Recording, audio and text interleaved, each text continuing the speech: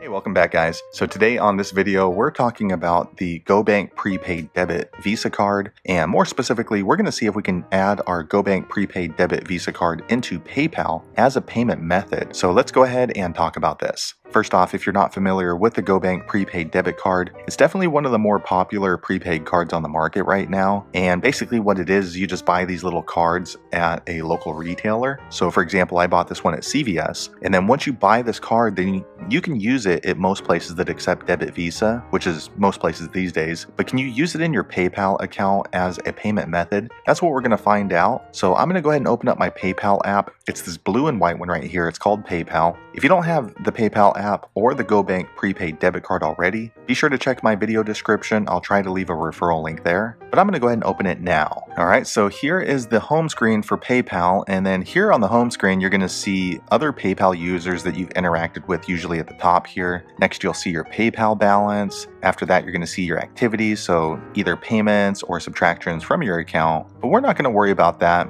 If you want to go ahead and try to add a prepaid GOBANK debit Visa into your PayPal account as a payment method, you want to go ahead and click this button right here, this one on the top right. It looks like a little gear icon. Once you click there, another drop-down menu is going to happen, so I'm going to go ahead and click there now. Alright, next the screen pops up, and then on this screen you can change a lot of different things with your PayPal app. One, you can update your personal information. You can also message back and forth with PayPal if you have questions about your account. But in order to try and add a prepaid debit card into your PayPal, you want to go ahead and click this line right here. It looks like it's 1, 2, 3, 4 lines down from the top. It's called Banks and Cards, so I'm going to click there now. Alright, next the screen pops up. It's called Banks and Cards, and in this screen you can see all the different payment methods that you already have associated with your PayPal. So for me, I only have the one, just my Chase account right here. But if you want to go ahead and try to add another debit card or credit card into your PayPal payment methods, click this button right here on the top right. It's this black button. It has like a cross or a plus sign in it. I'm going to click there now. Alright, next the screen pops up and you have two options here. So the first is you can add a bank account, or two, you can add a debit or credit card. This is a GOBANK debit card, so I'm going to go ahead and click the second option now. Alright, next this screen pops up and it gives you a couple of different options. So the first option is you can link a card manually, which is what I'm going to do. Or you can choose one of these down here. It says quickly link the cards issued by your bank. I'm actually not too sure what these are. I've never used this function. Maybe you have. If so,